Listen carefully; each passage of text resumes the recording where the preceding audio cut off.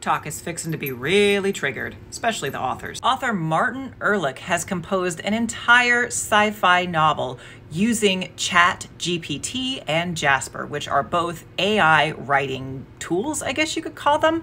AI writing tools have just become very, very common in blog writing and other types of copywriting. However, they are still very new for fiction, so this guy decided to write one. Before you freak out, his futuristic sci-fi novel, which is called Babushka, he did go to great lengths to say that the majority of the 110,000 words that he wrote, he had to write himself because what these tools created was absolutely not sufficient. Of course, the AI cannot recall what they had the characters do in earlier scenes, and they couldn't do character development. Humans have a hard enough time with these aspects of writing a novel, so it's really no surprise that a machine couldn't do it either. So freaking out about AI is premature, at least in fiction.